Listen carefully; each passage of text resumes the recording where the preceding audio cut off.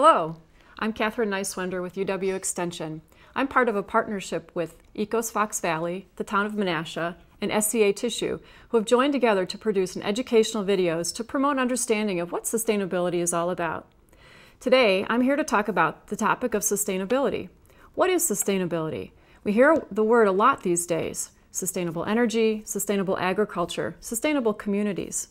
But what exactly does it mean? And what does it have to do with us? Actually, sustainability has a lot to do with us in our daily lives. And living sustainably can be easy. It's not very time-consuming, and it can really make a difference. So, how do we get started? Let's take a look. First, we have to understand a little bit about where we live. We live here on Earth. Earth is our home, and home to 7 billion other people. This is our planet. We live here together. We all depend on it for everything. Think about it. What do you need or have that doesn't come from this planet? Things that we need and want typically come from our economy. What we buy, sell, create, trade, barter, exchange, the value that we put on things. Our economy, however, exists wholly within our society. Really, without our society, we wouldn't have an economy. Society includes the people around us, the communities we live in, the businesses we shop at.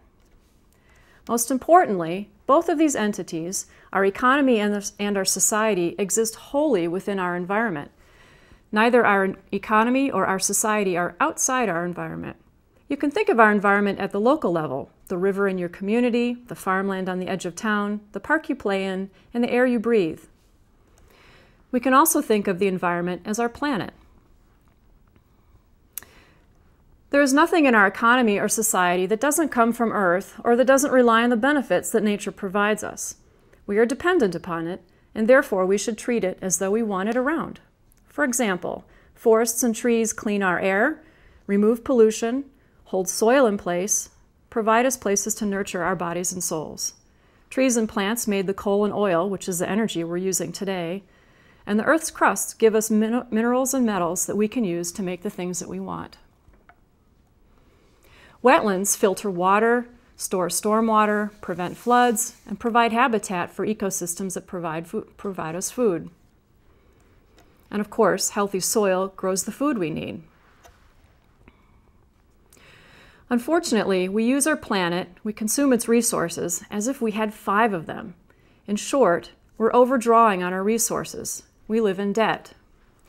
Just like our bodies, the Earth can be overwhelmed by too much. When we eat too much or drink too much, we can get sick or become unhealthy. The same thing happens to our planet. We use too much, we pollute too much, and we waste too much. Our actions can take a toll on the health of the planet, and more importantly, on its ability to support our society and our economy. Remember, our society and our economy are dependent upon a healthy planet. For example, chemicals that we make, such as fertilizers or pharmaceuticals, because nothing disappears, because that's a law of nature, everything we make ends up in the environment. Pharmaceuticals that we take get flushed down the toilet and end up in our lakes and streams, and then affect fish. Fertilizers and insecticides that we make and put on our gardens goes into our food and into our bodies, or might be washed off of the land and into our lakes and streams. Nature can absorb some of this and break some of it down, but not all of it, especially when we're putting it in too fast. Millions of plastic bottles made from petroleum and chemicals are consumed and thrown away each day. And did you know that umbilical cord blood and breast milk contains hundreds of thousands of man-made chemicals because nothing disappears and there's more in the environment than it can handle? There's too much destruction of forests, and we are bulldozing wetlands and converting open space and farmland to housing developments, thus destroying trees, plants, and the natural environment that create energy for us and cleanse our air and water. In fact, we've lost about 50% of our wetland acres in Wisconsin and about 17% of our farmland acres right here in the Fox Valley, a substantial loss of our precious resources. We also burn too much carbon, fossil fuels, coal, oil, natural gas. The byproducts of burning these concentrate in the atmosphere, causing smog, carbon monoxide, particulates, and mercury problems. These cause health problems, warming temperatures, changes in weather patterns, and destruction of land for mining and pumping out more carbon, and sometimes even conflict for access to these resources. And sustainability isn't just about the environment. It's also about people. It's about us, about how we treat each other. All over the world, even in our own backyard, people are unable to get the food and shelter they need or live a fulfilling, productive life. In fact, globally speaking, we can think about what is happening using the metaphor of a funnel. Our natural resources are in decline, either quality or quantity, and our use and demand of these resources is on the rise. The two walls of the funnels are closing in. Our demand is outstripping our supply. Sustainability means working to reverse this trend and open up the funnel. Sounds easy, right? This is a picture of 60,000 plastic bags, the number of bags used every 5 seconds in the United States. We've all made choices that degrade the earth. In fact, we can't help it. We all have to eat, and sometimes we can't help the chemicals that we have to use. And most of us live in places where we can't help but drive. It's part of how we live. We're all contributing to the degradation of our planet.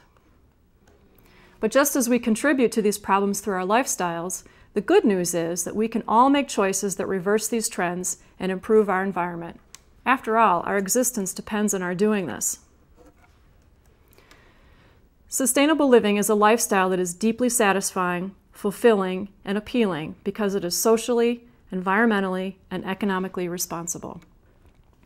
Sustainable living is about making informed choices, even small ones, that improve both the quality of our lives and that of the planet for future generations. So, how can you get started?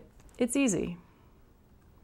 When you're at home, in your yard, in your garage, driving your car, you can make sustainable choices in what you eat, what you buy, how you get around, and how you dispose of things. These are choices we can make to help us live sustainably, to live like we have one planet, not 5, and so that our families and kids can also have enough to enjoy and live a full life. Once you get the hang of things around the house, you can take your sustainable habits to work or to the office. And you might also start to notice things around your community, how your community is working to be more sustainable, or how your friends and neighbors are living more sustainably too. All over Menasha and the Fox Valley, people just like you are making choices to live sustainably. They're turning off lights, they're planting trees, they're using cloth grocery bags, they're recycling their hazardous waste and electronics, they're buying their food locally from farm markets, and they're walking instead of driving. It's easy. Simply find your passion and start with what matters most to you. All of these actions add up. Your efforts lead to more healthy families, healthier communities, and healthy ecosystems. Living sustainably is easy, and you can make a difference. Why not start today? This video series contains ideas on how to be more sustainable at home, in your backyard and garden, and around your neighborhood. Simply visit this website to watch, learn, and take steps to live more sustainably.